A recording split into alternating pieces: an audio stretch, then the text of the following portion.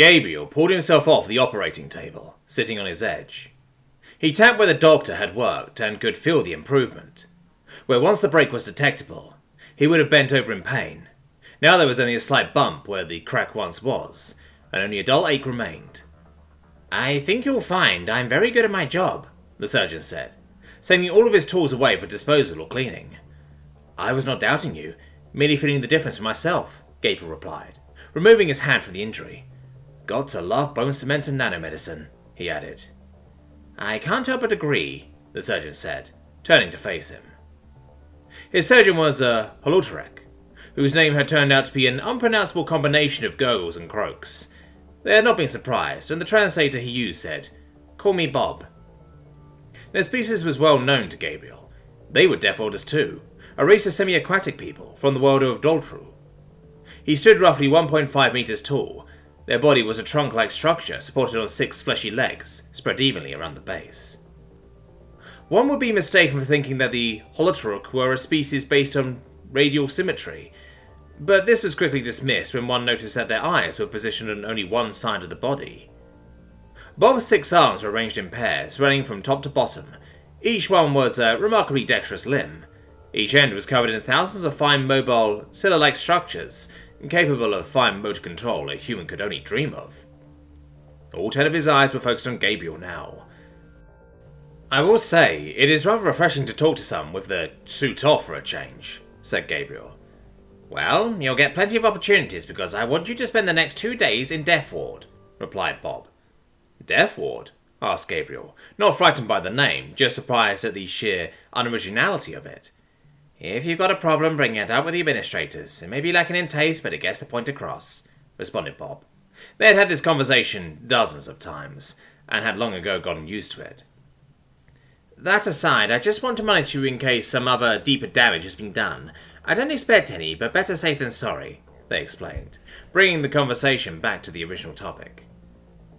"You'll want to put your suit on," explained Bob as Gabriel got to his feet. "Why? It's a Death Ward award," stated Gabriel. "True, but a lot of the nurses and porters aren't. Not many of us are willing to go through the rigmarole of working here," explained Bob. "So, for their sake, wear your suit."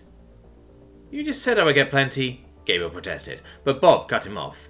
"I said you would get plenty of opportunities. There is a common room, showers and other facilities in the ward, but the beds and whatnot are all in an area Paradise Warders can enter, so, I repeat, wear the suit."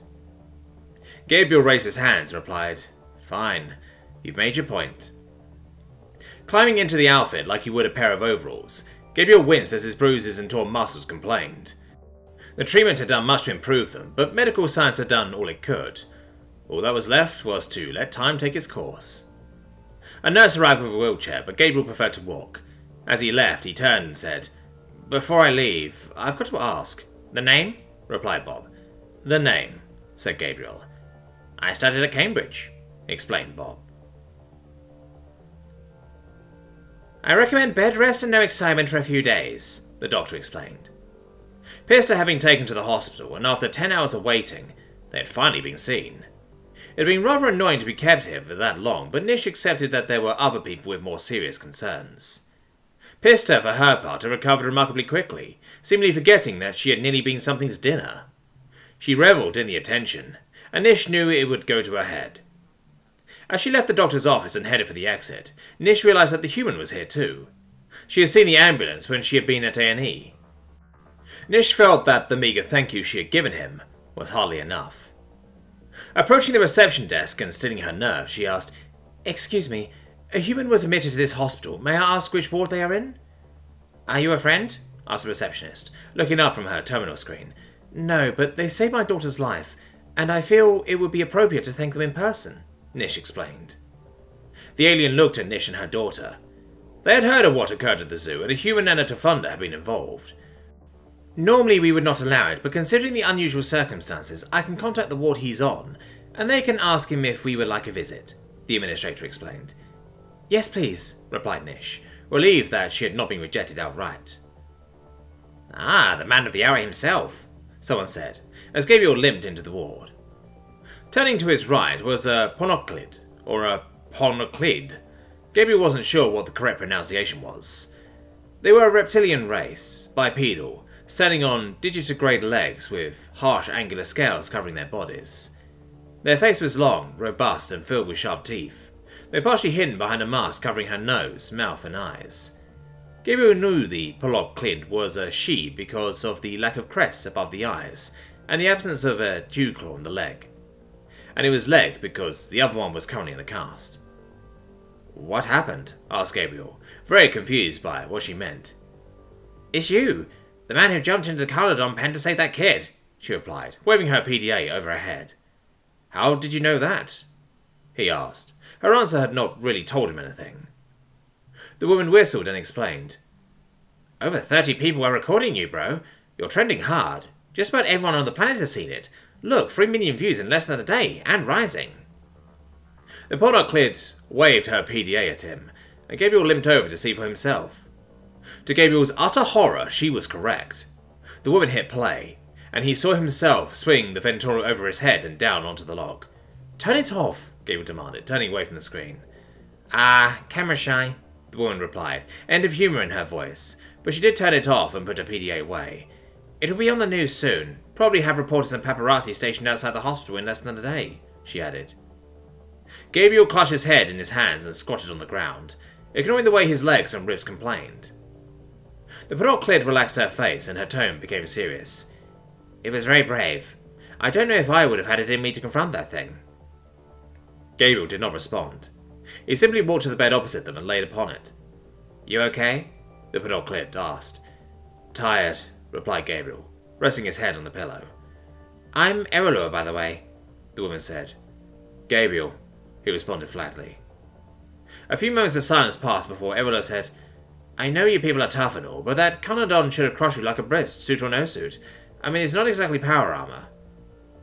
She gave him a few seconds, but when Gabriel did not respond, Errolur said, "I guess you're enhanced in some way. The only question is, cybernetics or biomechanics?" "Biomechanics. My bones were reinforced with ceramics when I was a kid, plus all the standard ones like cancer resistance and immune boosters," Gabriel replied. He wasn't really sure why he was telling her this, but Gabriel supposed it was because, when he was doing so, he wasn't thinking about what had happened at the zoo. "Fancy," Errolur stated, a more playful tone returning. "Not really. Pretty much every human is genetically enhanced in some way. Only a few purists refuse to have any at all. There's also the life and health span extensions that I'm sure you have as well," Gabriel replied, looking at her. "You wouldn't even know about me, Miss Errolur. What are you in for?" asked Gabriel. She waved her hands over her cask, and Gabriel responded, "I got that part, but how did it happen?" "Nothing quite as remarkable as you. I jumped off a wall that was a little too high," explained Errolur. "Jumped off, not fell off?" said Gabriel, raising one eyebrow. "I did it to impress an Atulana," Errolur replied, scratching one side of her face with her retractable claws. Preemptively responding to Gabriel's next question, she explained, "In my defense, she is so freaking hot. She's got this short face and her scales are so smooth, it drives me wild." "I mean, I know the old trope about aliens just being panoptically with different skin tones and weird bits in their faces, but my god did my people get lucky," she added, stroking her own arms. "You're telling me you nearly killed yourself just trying to impress a girl?" asked Gabriel, his mind still struggling to process this. "Nothing about tried. It worked," stated Errolur, looking directly at him. "What do you mean it worked?" questioned Gabriel, sitting up. "She visits me every day, and I've got a date when I'm released," Errolur retorted, clicking her tongue as she did so. Gabriel tried his best to rub his eyes through the suit. "Don't give me that. Have you seen the Etulana? It's an entire race of babes. I mean, I've got no sexual or romantic interest in men, but even I find the Etulana guys attractive. They're all just so feminine," Errolur explained, with a wave of her hand and a glint in her eye. With that, Gabriel let out a slight chuckle. This woman might have been about as subtle as a brick, but her balanced enthusiasm was pleasant. As his mood was on the up, a nurse entered the ward, another Warutteri. "Gabriel, Nish and her daughter would like to visit you. Would you like to see them?" they asked.